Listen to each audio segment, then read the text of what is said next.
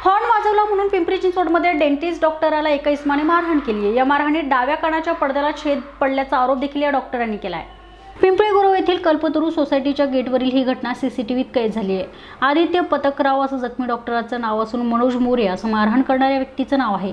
या प्रकरणी सांगवी पोलीस स्टेशनमध्ये गुन्हा दाखल करण्यात आलाय। आदित्य आणि मनोज हे दोघे कल्पतरू सोसायटीमध्येच राहतात। सोमवारी 4 चाकीतून आलेल्या मनोज यांचा सोसायटीच्या गेट समोर सुरक्षा रक्षकांसोबत वाद सुरू होता। मागून दुचाकीवर आलेले डॉक्टर आदित्य यांना सोसायटीत जायचं असल्याने त्यांनी हॉर्न वाजवला आणि मनोज संतापले।